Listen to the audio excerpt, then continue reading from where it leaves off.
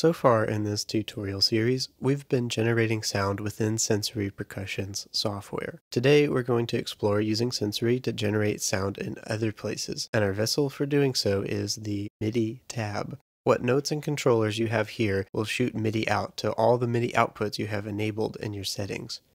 This could be anything: hardware synths, software synths, any program or device that reads MIDI.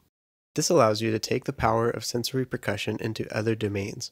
In this video, we're going to look at sending MIDI out over an IAC bus to Ableton Live. I'm using Ableton because its MIDI routing and mapping is quite upfront and easy to access, but most of what we're doing should translate to any other DAW. If you're supporting me on Patreon or would like to become a patron, you can download the SPS file and Ableton Live set file from there for this tutorial and all the rest of the tutorials in this series. The link for that is in the description of this video. If you've watched the previous videos in this series, you might remember using an IAC bus when we covered external controllers. In that case, we were using Ableton to send MIDI into Sensory Percussion. Now we're taking MIDI in the other direction and sending it out. Actually, in this tutorial, we'll be sending MIDI in both directions between the programs. MIDI going into Sensory will just be taking care of kit switching for us, which I find helpful for managing the different examples. Just make sure you have your IAC bus enabled as input and output in both Sensory's and Ableton's preferences. In Ableton, make sure the IAC input is enabled for both track and remote. The output just needs track. If you haven't set up an IAC bus before, I included a link in the description of this video that will get you up and running. To make the managing of these two programs a little easier, I set up clips in each scene in Ableton to select the appropriate kit in Sensory Percussion for us. So to follow along with the examples, all you need to do is launch the appropriate scene in this Ableton file. With that out of the way, let's go ahead and dive into our first example with the first scene. In the MIDI tab, we can assign MIDI notes to each zone of each drum. I set up the center, edge, and rim with MIDI notes to outline a triad. The kick has a root note an octave lower. This is set up to play a vibraphone sampler in Ableton. Velocity information is sent with the note information, so as long as our destination is enabled to respond to velocity, we're good to go. We can also create controllers to send out on the specified MIDI channel as well. Let's do something familiar like modulating a sample's pitch. In this second example, I have a bare bones drum rack with kick and snare samples loaded on. In Sensory, I have a CC set up to be controlled by velocity, and I mapped this CC to control the sample's pitch. Let's quickly recreate this to show how it works. It's just like mapping a knob on a traditional MIDI keyboard, except virtually. When you open the MIDI mapping window in Ableton, select the parameter you want to map, and then go over to Sensory and wiggle the knob you want to control the parameter with your mouse. When you click on the MIDI tab and click on the mapped parameter of suspect, you can see the range settings here.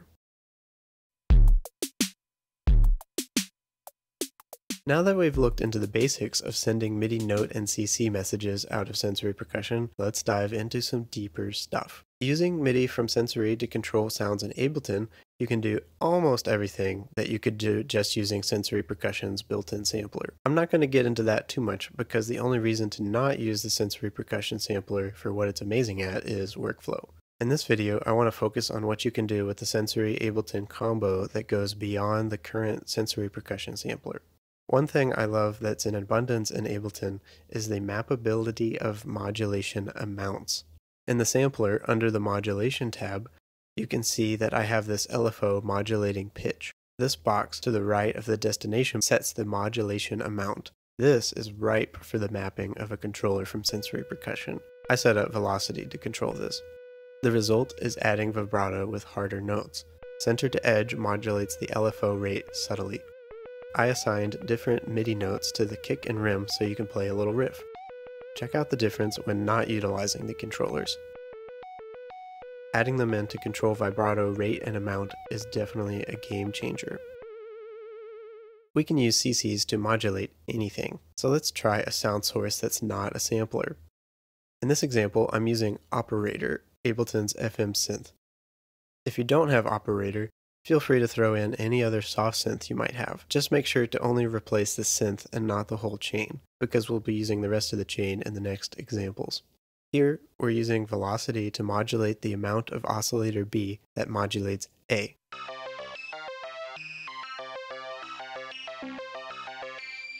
This is a great FM control for creating melodic-ish motion without disturbing the fundamental too much. Enable the LFO and use buzzes to bring that in temporarily.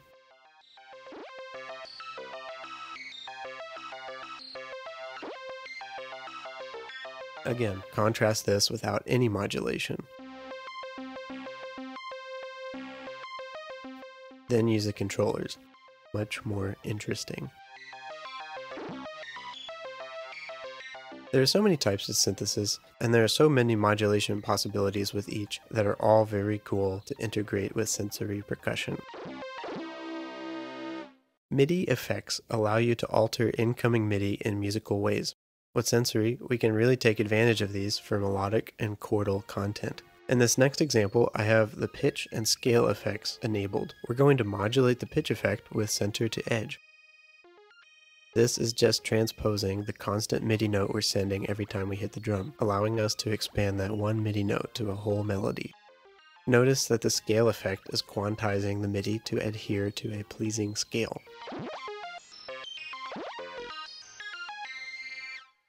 Let's get into using Ableton clips for sequencing. A sequence doesn't just have to hold notes and rhythms, it can hold any kind of modulation as well. In this next example, we're going to let a clip sequence the MIDI pitch effect for us.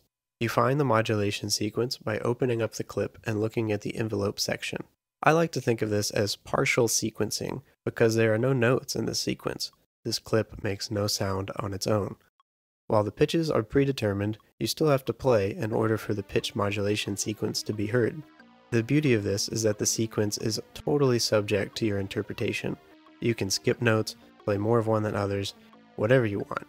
Another dope side effect of using this technique is that it frees up your sensory controllers to do other things. In the previous example, we were using center to edge to modulate pitch, but since we don't need that here, center to edge is now modulating the amount of this third noisy oscillator with a looping envelope.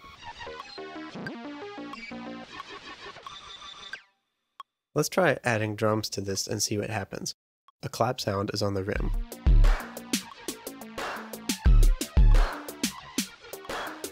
What's happening is the MIDI notes from our kick and rim are also playing the synth.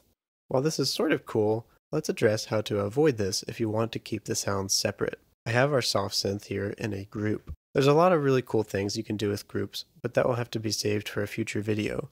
Right now, we can just utilize this key tab to isolate what MIDI notes this chain will respond to.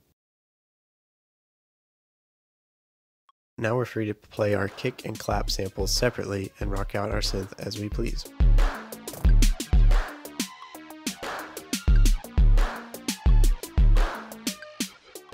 We can also interact with MIDI effects for a full-on sequence with notes.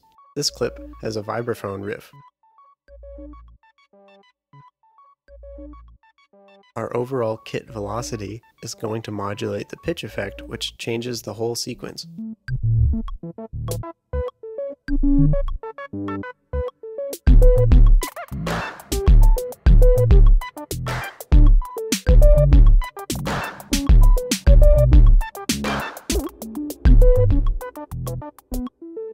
While we're at it, go ahead and try launching this hat clip. The same kit velocity controller is modulating the arpeggiator rate on the hi-hat, which in this case is acting like a clock divider or a ratchet for us.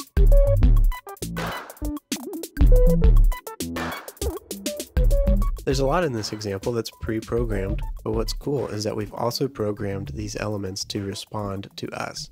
I find this a very satisfying alternative to set-in-stone backing tracks. While we aren't actively playing every note, these programmed elements interact with us very dynamically, can be controlled intuitively, and are far from static.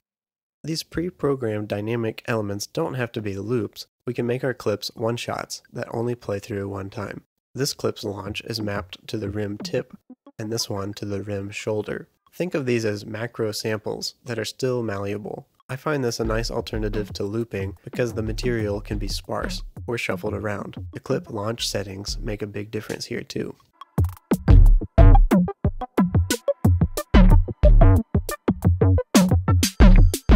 We've really only scratched the surface of what's possible with sensory percussion sending MIDI to the outside world. The Ableton and sensory combo is quite dense on its own. In the next tutorial, we'll look at another full song example that incorporates MIDI output from sensory percussion.